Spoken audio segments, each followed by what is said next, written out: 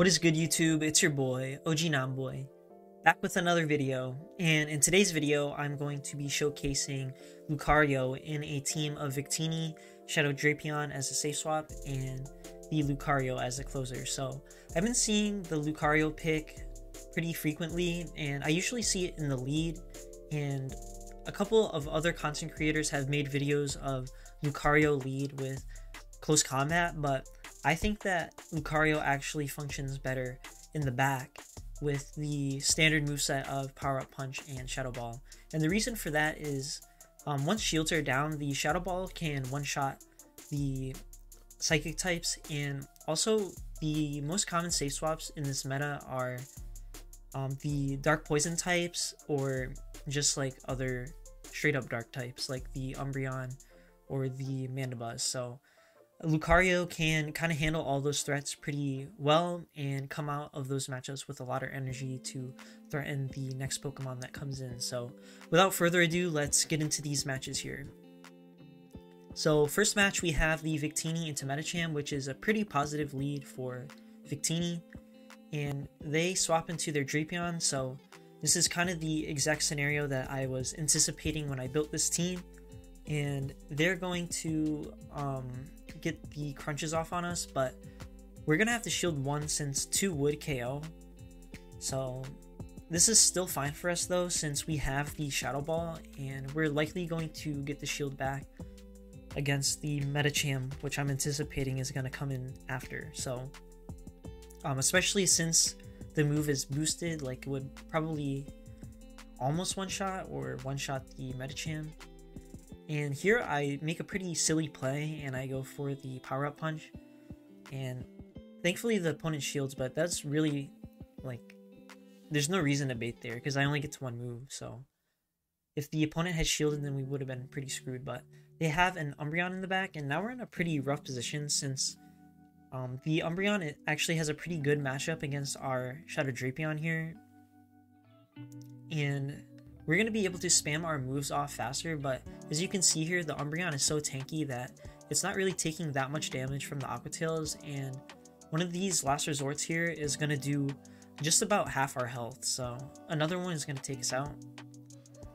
So I probably should have just thrown my Aqua Tail right away, but since I did have that energy, I decided to shield that, and I know I'm going to get these 2 Aqua Tails off.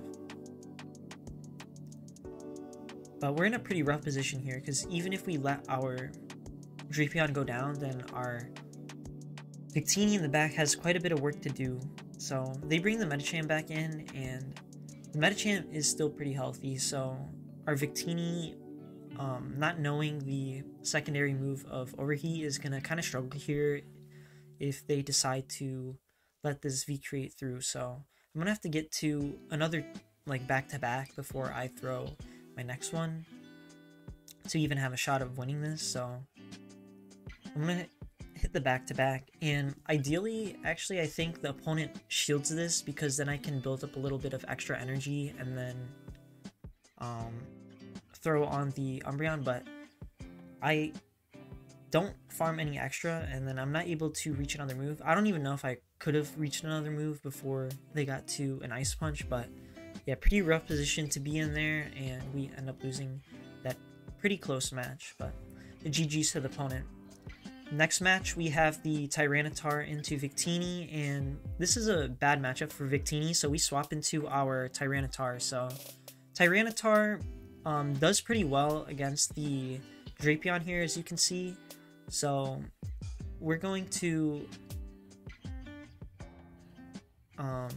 go into our Drapion here. So Drapion actually does well against the Wobbuffet, as you can see, since we're going to be able to do super effective damage with the crunch,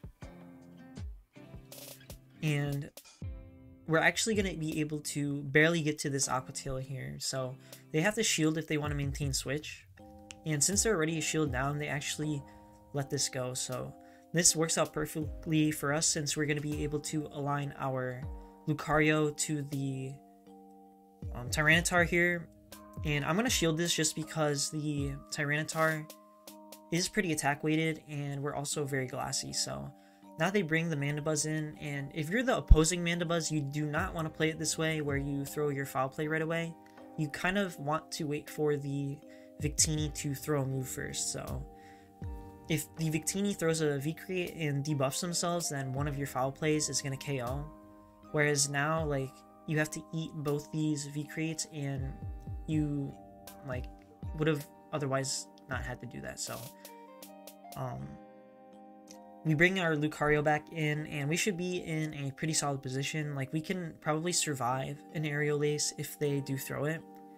And between our neutral counters and our power-up punches, we should be able to take out this Mandibuzz here. So, yeah, that's basically GG's, since, you know, the Lucario is going to be able to farm down the Tyranitar here. So, GG's to that opponent. Next match here, we have Victini into Lucario, and this is a positive lead for us since a V-Create is going to just about one-shot the Lucario.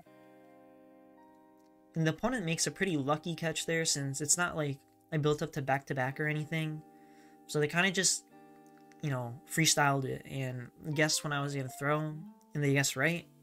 So I built up to 2 just to have those ready for the Lucario once it comes back in.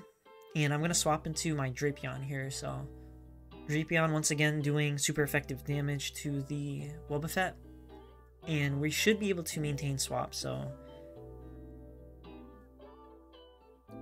I mean, the opponent could maintain switch here if they invest both shields, but they're going to go ahead and let it go. So now they're going to bring the Lucario back in, and they decide to throw their move right away, which actually works out pretty well for me. So I'm going to bring the Victini in, and I'm going to try to farm a little bit before I throw, just in case they want to catch. And they decide to shield, so we can comfortably shield this, even though it's probably just a power-up punch. And they swap out into Gothitelle, so now this gets a little bit sticky, but we should be okay since we can get to a move on our Lucario and threaten the shield. And that was actually another instance where I did a pretty bad bait, since, like, if we threw Shadow Ball, then it would have probably done most of the Gothitelle's health, if not taken it out, and then we would have had 2 V-Creates ready for the Lucario in the back. But if they don't shield, or if they, don't shield our bait, then we are left in a really rough position, since we didn't get to a Shadow Ball on our Lucario. So it ended up working out for us since they did shield, but definitely not the optimal play there. So next match we have Obstagoon into Victini, and this isn't the greatest matchup for Victini, obviously, since we are taking super effective from the Night Slashes. But we're going to go ahead and stay in here and play this out, since neither of our back 2 Pokemon do particularly well against the Obstagoon. So I kind of want to chip this thing before I leave into my Drapion, which I would use as the safe swap in this scenario. But they actually double shield, so I actually like this a lot, because I can bring my Lucario in and start getting ahead on energy here. So they bring in a Wobbuffet, and I'm going to throw the Shadow Ball first before I dip out, but I honestly probably should have just dipped into my Drapion right away and saved the health on my Lucario. But now I'm going to be able to get quite a bit of an overfarm on the Wobbuffet. So this crunch will almost take it out, or take it out, and then I have an Aqua Tail ready for the Obstagoon here. I probably should have overfarmed a little bit more on the Wobbuffet as well, so a lot of not optimal play from me in this video, but we're going to go ahead and farm them all the way down, but they swap out into their Rapidash and they quit out of the match. So GG's to that opponent. And here we have our final match, Victini into Sableye. So this is a pretty horrible lead for us, so we're going to swap into our Drapion, and I'm going to go straight for the crunches to fish for the debuff. And if this lands and we get the debuff, then we should be able to go for Aqua Tails from here on out. So I'm going to shield this just in case it's the return, but it ends up being a foul play. And I'm going to overfarm a tiny bit before throwing our Aqua Tail here. And they shield this too, so I'm going to match shields again, since if this is a return, then it would take me out. But I wasn't even counting, so maybe they didn't have a return, but I'm going to get this crunch off on the Alolan Raichu here, and then I'm going to stay in here and then swap into my Victini right when they get to a move. So my Drapion is almost at a crunch, so if they take me out here, I can just come back in and then get a crunch off on them, but they actually aren't able to KO us, so we're gonna get a V-Create off and take them out with our Victini, which works out pretty nicely for us. And then they bring in the Gothitelle, so I think I could have brought in my Drapion here, but I end up bringing in my Lucario, and I'm gonna make sure they don't catch here because I know they're likely gonna try. So I was gonna throw on 10 counters so that they weren't able to, and that ends up working out for us because they did try to catch and were able to take out the Gothitelle there. So GG's there. Overall, really enjoyable team for me to play. I might double move my Victini just so that I can have the overheat in scenarios where I might need it, but I really do like the Lucario as a pick as a closer instead of in the lead running close combat. So that's all for today's video. If you enjoyed the video, make sure you like, comment, and subscribe, and also submit your battles in the link in the description below, and I'll see you in the next one.